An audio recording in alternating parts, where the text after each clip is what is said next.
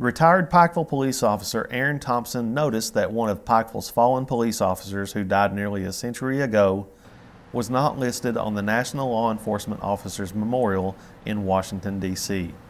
Alonzo Lon Robinson died in May 1929 after being shot in the line of duty.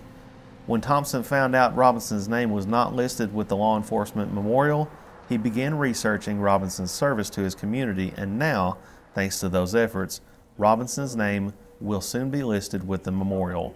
Thompson was recognized by the Pikeville City Commission this past week for his work in honoring Robinson's service and his memory. It's not why I did it. I want to see Mr. Austin get the honors that he duly deserved, and I got my biggest thanks went to the granddaughters.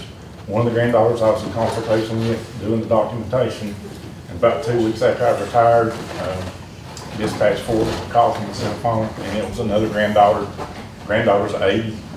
She was a very humble lady, but the family's extremely thankful, and that was my intent. I felt like if it's my family member in that situation, I want someone doing the same thing that I tried to do.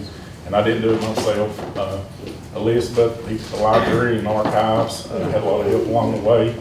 I had supervisors that let me do what I needed to do as well.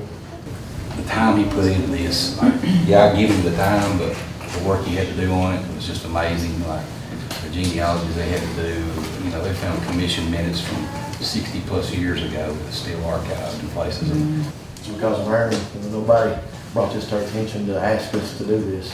Aaron said, I want to do this, and before I retire, get his name put up where it belongs. And that's what he did. Along with this and anything he done, he was my right-hand man too. He's my go-to person because things got done right. Thompson retired from the Pikeville Police Department last year.